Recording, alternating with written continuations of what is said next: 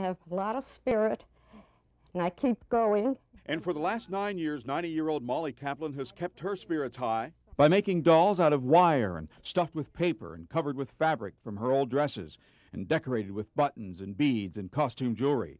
She calls her colorful, faceless creations guardian spirit dolls. They have no features because spirits do not have features. Whatever the spirit moves me at the moment will go into them.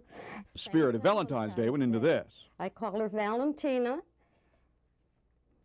Her skirt is made in the shape of a heart. A good time spirit visited her as she watched TV on New Year's Eve. I have to celebrate it somehow.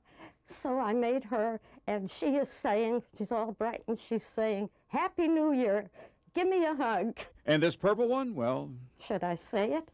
Purple Passion. She uses the old fabrics to make pillows, too, and wall hangings. She also makes elephants, and it was spirits of a different sort that inspired her first one, a pink elephant. I was asked after having half a glass of beer the night before if I was still drunk the following day, and my remark was, oh yes, I saw pink elephants all night long. She sells the small ones for about $20, loves each one so much that she apologizes to them when she sells them. Inside each spirit doll, she stuffs a written wish of good fortune.